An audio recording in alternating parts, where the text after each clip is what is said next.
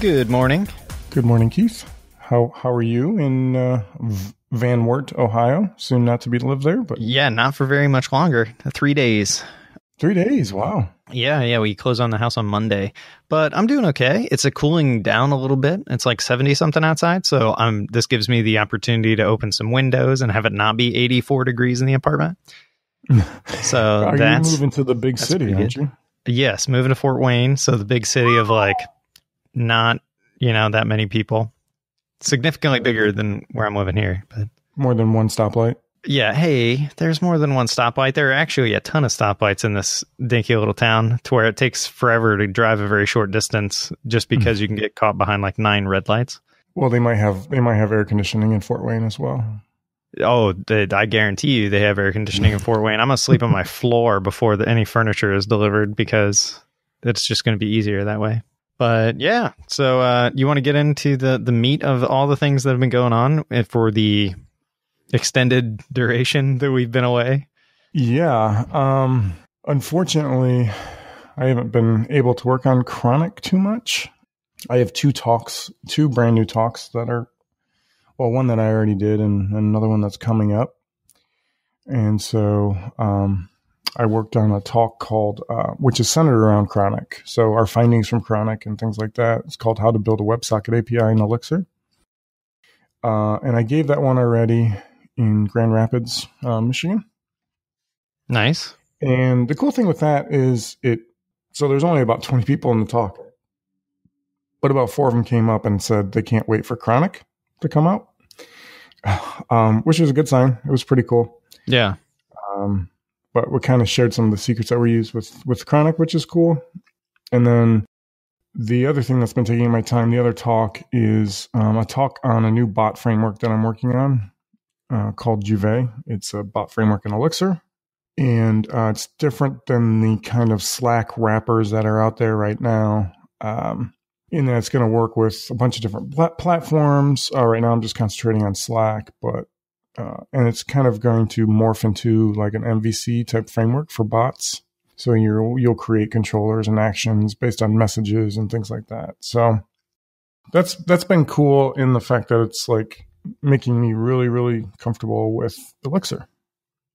Nice. Yeah, you've been occasionally reaching out and just asking opinions on things or kind of showing me some code. And yeah, it looks really cool. It's nice that it's kind of outside of the scope of like a Phoenix app, which I think a lot of people who come from Ruby and Rails, like that's kind of where we first dive in, is like, oh, check this out. Phoenix, it's like Rails, but faster. Right. And that's really how I ended up learning Ruby really well, was just concentrating on Ruby itself instead of Rails. And when I built my first application, you really kind of like dive into like the nooks and crannies of stuff. Like you'll see it in code and you're like, oh, that's cool, but you don't really know what it does. And so I've learned kind of like Elixir is processes all the way down.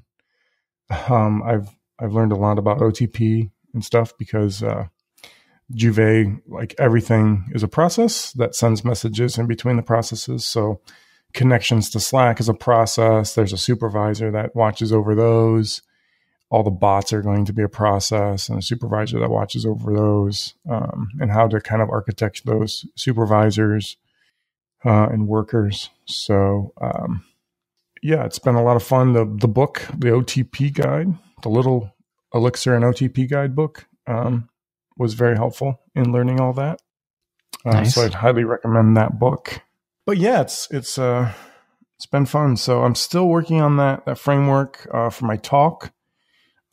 This talk isn't going to dive into the MVC bits at all, but I'm giving this talk 3 more times. So it'll improve upon each time I give it, because I'll be working on that open source. But yeah, I've reached out to you a few times because, like, man, doing open source by yourself is not, when there's like nobody watching the project and you don't get feedback from others. So it's been helpful to kind of bounce ideas off of you. And yeah, I don't think I was as helpful as I would have liked to have been, because for the most part, I was like, wait, what is this doing? Well, yeah, I mean, we had like 30 minutes. It's hard to kind of like, hey, here's the whole background of why I'm doing this. And And then yesterday I sent you a message saying like, hey, you should namespace that thing. It seems kind of weird that it's just like a bare module out there. And you're like, that's an external thing. I'm like, oh, okay. See, I would have never got that. I totally thought that was your own module. Yeah, it's I'm using a hex package called pubsub, which is basically literally just it broadcasts a process that receives messages, and then you can broadcast topics to PIDs. So PIDs can subscribe to messages, and then you can broadcast a topic with a message, and all those PIDs get that. So that's how I do things like when a Slack connection receives like a new connection from Slack, it sends out a message that the bot factory receives, and then the bot factory says, oh, here's a new Slack message, and it starts up a new bot worker. Nice. It's a way to kind of broadcast messages in between PIDs pretty easily without without coupling them together. So I started actually writing this myself, and then I noticed that this package was out there. But I probably will write something else because it kind of needs a queue, because the order of messages aren't received right away. So gotcha. Also, I want to store messages in the queue just for retrieval and history purposes a bit. So. Oh, okay. Yeah, I'm wondering behind the scenes what it actually uses to do it. Like, naive me thinks like, okay, you could probably use the like the registry a little bit to sort of work off of stuff, or you could use like Erlang term storage, so ETS, to create a bunch of things I mean, because ETS is basically just Redis inside of Erlang. Right. So that's like one way to do it, but I might go look at the source code just so I can see how they do it, just because I'm, not super knowledgeable in Elixir, but I already have like in my mind, like, oh, this is how I would build that, knowing nothing. So it would be cool to see how somebody else did it. Well, this package has no storage whatsoever. So it's just literally a process that, sends a message to a PID. It keeps track of the PIDs that are subscribed to a topic, and then when it receives a publish command, it just loops through those subscribers. Oh, okay. Gotcha. It's a process that holds on to its own state that is like a mapping of everything that subscribes to what message type. Yep. And in Elixir, you can just send the kernel send message to any PID. And those, if you're using like a gen server type of thing or an agent or anything like that, you can just have a handle info call and pattern match that message. And that's how it works. So. Nice. It's funny that I would still not directly go to that because I haven't written enough Elixir to be like, Keith, you don't need to store it somewhere. Like working on this framework is like, that's like the trigger. Like as soon as I found like what is this application module and why do people use this? Like it's literally all processes. Like XUnit is a process that has like a few other processes in it. And so like once you notice that switch, it's pretty cool. It's pretty simple actually. Nice. It's pretty simple how thin like the Elixir layer is, and how very, very Erlang-ish, it's just built on top of Erlang, which is amazing. So yeah. So those are the two things I've been working on instead of Chronic. So Chronic, I have, it's been a month since the last time we talked. So I have done a few little things like started working on the GraphQL implementation. And we started talking about like a current user, and we were doing a lot of work to have like an anonymous user. Like we thought, oh, somebody's going to just download the app and just want to start using it. And so we were discussing, hey, we need some sort of anonymous user. And then that can be switched over to like a real registered user once they sign up. But we kind of decided that wasn't really worth it. And we should just have people sign up for an account, no credit card or anything like that. And then that way they'll see the full benefit of Chronic, like right away. They won't just think it's just another Pomodoro timer. So I like that decision that we made. Yeah, sometimes it's just best to punt on that stuff because I've still thought about it again and again, and I'm like, as cool as it would be to be able to like use it without needing any sort of sign up or anything like that, like half the power is being able to, I mean, more than half, I guess I would say, is the ability to create workflows, which we need to identify to somebody, and that the extra step of having like a fake identifier that we can swap over later just seemed like it was going to be more work than it was maybe worth right away. Well, we could, yeah. So one of our things that we decided was like, hey, if our onboarding is not as good or not as many people are signing up, like like we notice that they download the app but they're not signing up, like we can just add that. We can just add the anonymous user functionality. Yep. Later. But we could do things like create workflows through an anonymous. Those would just be attached to an anonymous user. The things that we couldn't do are you couldn't share, like the Pomodoros wouldn't sync, right? Yep. Because we don't have, you have an anonymous user on your Mac and you have an anonymous user on your iPhone. We don't know that those two are the same, so they can't sync. And that's kind of a major feature. And we would have the nightmare of like, they create a workflow on their Mac as an anonymous user, and then they create this, something different on their phone as an anonymous user. We'd have to merge accounts and stuff. That would not be fun.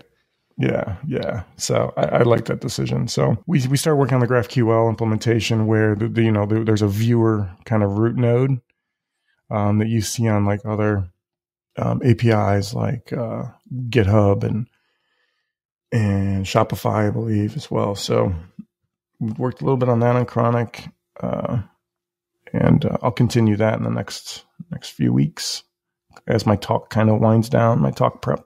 Nice. Dude, I love every time you have to give talks just because I get to see your slide deck and be like, look at this. These are always good. They make me laugh every time. Like, they're always well designed. That Elixir talk, I always spend at least $200 on fonts because I'll like... Good Lord. Yeah. Because I'll think like, oh, this font goes... I usually use like my fonts. I'm like, oh, this font goes... I usually kind of try to keep two different fonts, similar to web, a header font and kind of a body font. Yeah. Or like an H1 font I think of as, and like an H2 or 3 font. But this time I spent an excess. Because a lot of times those two fonts don't go well together. Mm-hmm. Once you start using them, you're like, oh, I just spent $60 on this font family. It's not a complete waste of money. I have a pretty large collection of fonts that I've purchased, so that's nice. But and then I started, using illustrations where I'm using like iStock Photo, or what's the other illustration? I use a few different illustration things, and once I find a theme, I start purchasing all these illustrations. So I probably spent a good $500 on this talk. Good Lord, man. I'm going to buy you a shirt that says I have font problems, where every word is a different font. And just let you wear that. That's an amazing shirt, dude. I'm going to steal that idea. You have plenty of fonts to work with, so go for it. That's irony. You have to create all these fonts, and then you have the same problem, so then you'd have to buy your shirt. Yep. Yeah. So how about you? What have you been up to? Oh, man, I feel like an uber failure for the last couple weeks. So my big thing that I was trying, by couple weeks, I mean more than a month. I was going to set up continuous deployment because I don't want to have to think about deployment anymore. And I have like PTSD from a project in the past where I like built a whole application before really hashing out what it was going to look like to deploy this thing. And then like had to pull an all-nighter to sort of try to get it to deploy on time. Well, the good thing with this is you don't have to pull all-nighters. But yeah, definitely not going to pull an all-nighter with this. But I still want it to just be smooth. Like I want it to just be able to be deployed on its own. Like we don't have to worry about it. We just have to, and the way I've created it, which I'll get to in a minute, is actually kind of nice to where we can kind of dictate when it deploys, but we can do that from within the Git repo. And that's kind of cool because you haven't actually seen any of this stuff unless you've been checking out my branch that I've been pushing to. But I was going to use Habitat because I'd just come off of Chef Conf and I was kind of on this high for like Habitat seemed really cool. I was going to dive into it. And I still think Habitat is pretty sweet, but I don't think it's good for stateful applications like what we're deploying, because I can't figure out how to hook into it in order to run an upgrade for an OTP release. So I had to scrap that. I wasted a fair amount of time, not wasted. I'd spent a fair amount of time learning a lot about Habitat just so I could figure out that, like, oh, this totally is not going to work. So that was a bit of a bummer. And then Why did you decide it wasn't going to work? It was just you couldn't figure out the hot swapping stuff? Yeah, that was it. Is because a very important thing for us is that since it's a stateful application that needs to maintain that state through a deploy, and hot code swapping through like Erlang is fantastic. And this application, as far as I can think right now, would be really hard to do with any other. Like, we would have to do a lot of like temporary storing things in databases in order to do this. So because we couldn't just maintain state in memory, and that would really suck. Yeah, it's funny you said that, because I subscribe to the service called RetroGit, which is kind of like a time hop for your Git commits. So it'll say like, hey, last year you worked on this, and 2 years ago you worked on this, which is pretty cool. It's just a daily email that I get like, oh yeah, 4 years ago I was working on this. But I got one the other day. It said like I was working on chronic Rails. And I remember trying to build chronic in Ruby and Rails, and I just couldn't imagine what a horrid monkey patch duct tape thing that would have been. And probably, it wouldn't have worked. So I'm like, this language and platform is perfect for what we're doing. Yeah, I mean, what we would have to do in order to not use code reloading is we would murder a database, is what would happen. Because every single timer would write to the database every second. And right. Yeah. Or Redis. Redis, I consider Redis as a database, but I guess it's a key value store. But yeah, so I'm like, okay, that would suck. So that's why, being able to do this in Erlang's VM is pretty awesome. But actually getting it to work wasn't that hard originally, but then I never wrote down how the hell I deployed the application before. So I'm coming into this going, okay, I don't remember how to do any of this stuff. And because you had the hot code reloading working through a deployment before. So what were you using before that you didn't want to continue using? So the way I was doing that before was I had the entire mix project on the machine, and I would ideally I don't want to do that. Because so the way that works is like same way we would deploy a Rails application. You have to ship the source code to the server. You run whatever it is that you're going to be using as your app server and your web server and this and that, and you get it to go. Well, OTP releases package that whole thing up, and you can package it up like with its own Erlang in it too. So you just like chuck a tarball over to a machine, and then it has a binary that it can run that includes everything that it needs. And that is pretty awesome. So we can do that with OTP releases. And that's effectively what I was doing before, but I was doing it with the entire source code package and using Mix. And that's the kicker, is if you deploy an OTP release, you don't have access to Mix, which was something that I must not have realized originally. And so now I'm like figuring out all these things that I have to do in order to actually get this deployed. And it's quite a bit more complicated than it was before. And I'm trying to do this in a continuous deployment way. I actually have the deployment pipeline figured out. It's the configuration of a server initially so that I can bootstrap it as an application server for Chronic, and then figuring out how I deploy releases to that after the fact. That has been a little bit complicated. So what are you, what hosting provider are we using for that? So I mean, you could do this with any like VPS or whatever. We're using DigitalOcean because I had a bunch of credit from Coder Journey and just be like referrals and stuff. So, and I thought I could continue to like funnel us free money for that, but it turns out you can't. Like, I was able to like seed our little like Chronic Teams bank account on DigitalOcean. But now I can't give it any of the money that I get from that. So that's kind of funny. You're trying to hustle some DigitalOcean Bitcoin? What are you trying to do? No. It was, I mean, so I'm an affiliate for them. Like, my YouTube channel actually has some of the like, did I ever tell you that I was the number one thing that you found if you searched Kubernetes at one point? Yeah. on Yeah, YouTube. on YouTube. Like that was hilarious. I had that, and then I was the number 2 thing for Docker machine. And I have a video where it's like how to deploy Docker stuff to DigitalOcean using Docker Machine and Docker Compose. And that actually just gets quite a few referrals. So every like month or two, I get a thing. It's like, hey, we've put $50 in your account from somebody who signed up with your link and has spent enough money with us. So here you go. So how much are you up to? Let the audience know. Let the audience know. I mean, probably not that much. I mean, I guess I've spent a couple $100 on of this free money on Chronic. I think I want to say I seeded us with like $250, and I spend like $25 a month on the Chef server that only manages one server right now. But it was there mostly just so I have something to play with. Nice. But yeah, I don't know how much my entire like referral amount has been. I bet it's over 1,000, but I haven't spent it, so I don't know. Yeah. So anywho, so we're just using a VPS. So it's literally just running an Ubuntu server. I manage it I am going to manage it. So this is the problem that I had, right? The first time I showed you like the proof of concept for hot reloading was just a Snowflake server that I was just like hacking around on this machine until I got it to work. And gotcha. I didn't automate any of that stuff because I'm an idiot. Right. And, yeah, so now I'm like kind of like your first pass. Yeah, exactly. So it was kind of a spike, and then I was like, okay, I'm going to put this into Chef so that I know like I can just like have Chef go and configure a server to do this, and then I didn't. So that was unintelligent of me at the time, and so now I have to come back to it and be like, how did this work, and what am I doing?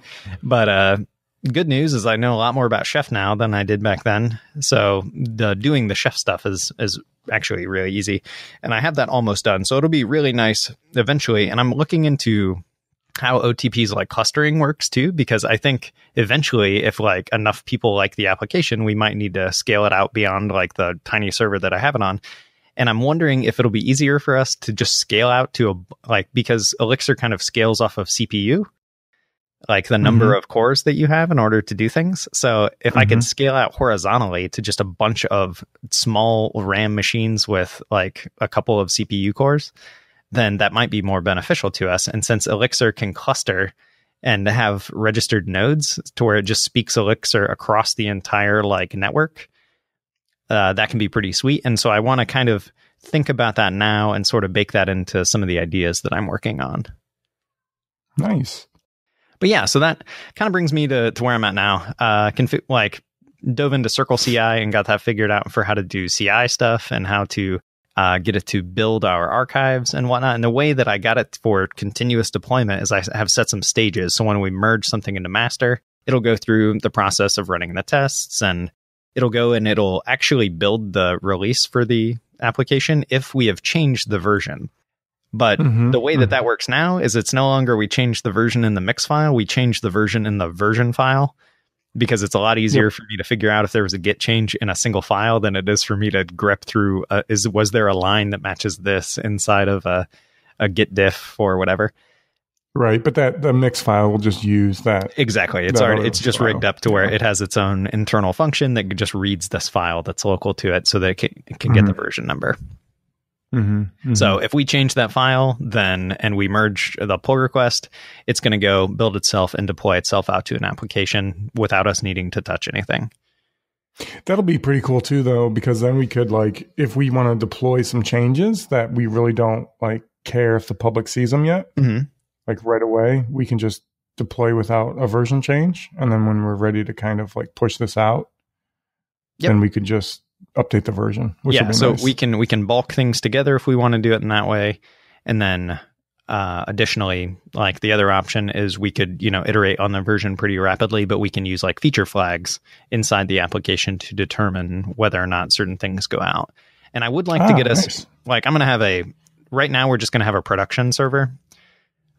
Because production, right? Because it's just for us. Eventually, I'd probably like to have a staging server so we could dictate what we're sending out there, and we can configure feature flags so that we turn on certain features inside of staging and not inside of production. But that shouldn't be that big of a deal. It'll require me to tweak some things inside of the Circle CI config that might be a little bit irritating, and I might have to have it build different release types and stuff, but it should be okay. Nice. Cool. Yeah. So how far do you think you are from getting all that deployment CI, DevOps stuff kind of done? Yeah. So once this is done, which shouldn't be too far, I'm pretty close. Like right now, I'm just finalizing like what the best and simplest way is for me to go from having an application tarball somewhere inside. Like I might use spaces inside of DigitalOcean, which are kind of like S3 to host our releases that we package up. And then I can have our our chef configuration when it boots up a node to be like an Elixir or a chronic app node is what I'm calling it inside of our cookbooks. Is once it boots one of those up, it'll just go and look for a release like tarball in our spaces with a specific name that has the right checksum. So it'll know how to get latest basically, and it'll start running that off it like by itself. That's awesome. You should do a blog post on this. Or a video, like a Coder Journey video or something, because that was like literally the number one question I received at the talk about Elixir is what do you guys use for deployment? And so I think and I talked to somebody that runs kind of a local Elixir group, and he's like, yeah, everybody's always wondering how you deploy these applications. So. Well, and I've been listening to a lot of Elixir podcasts recently, and there is kind of this consensus in the community that OTP releases are hard. And I can kind of see where that's coming from in a way. Like if you just, but there's like benefits over doing it like the way where you just ship the code to a server and use mix. So yeah, I probably should kind of jot this stuff down. I'm definitely going to remember these things because it's going to be burned into my mind by the time I'm finished. But yeah, doing a blog post or a video or something could be kind of nice just to show the different ways that you can kind of think about deploying things with Elixir, the pros and cons, and maybe I'll open source the cookbook that I use for our application. Yeah, one of the things I like to do when I'm like working on large projects like this is like keep a journal.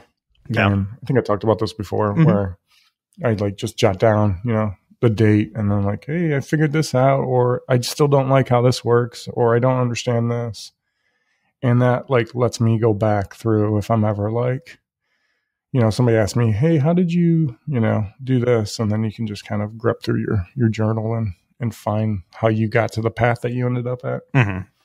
The other thing we talked about real quick was, changing our marketing page that we currently have, quote unquote marketing page, which is just a product hunt ship page. Which apparently is mind-bogglingly expensive for what it is. It is. I think I pay $60 a month. Yeah, that's a travesty. Or a certain amount. Yeah, I also have another app up there called Break Time, which we might build alongside for Chronic to do. Anyway, another application. So we talked about moving this over to just like a static site that kind of explains where we're coming from and what Chronic is going to be, and kind of promoting that a bit more instead of just building this kind of in a silo and talking about it on this podcast. So I'm wondering if like adding a blog to that and kind of driving traffic to that way would help. Yeah, that actually sounds like a good idea, because I could put it on like Coder Journey, except for Coder Journey is not like a blog, right? Like every blog-esque thing has a video. There's never been just a written piece of content on the site. So that's something that I wouldn't necessarily probably put there. But yeah, it would totally make sense to put it on this. Yeah. So yeah, I might have to do that. And I can whip up like a static site using like Hugo really easily and just put it on Netlify. And then we have the benefits of like, automatic SSL and easy to hook up to a domain and all that jazz. So that'd be good.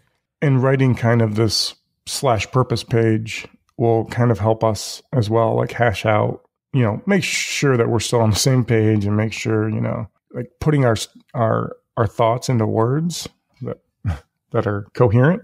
Yep. Will help us as well and help the direction of the application. So that's the other thing we want to work on. Yeah, definitely seems like something we could do. I remember we were talking about this a few days ago and I was like, yeah, do we have the same elevator pitch?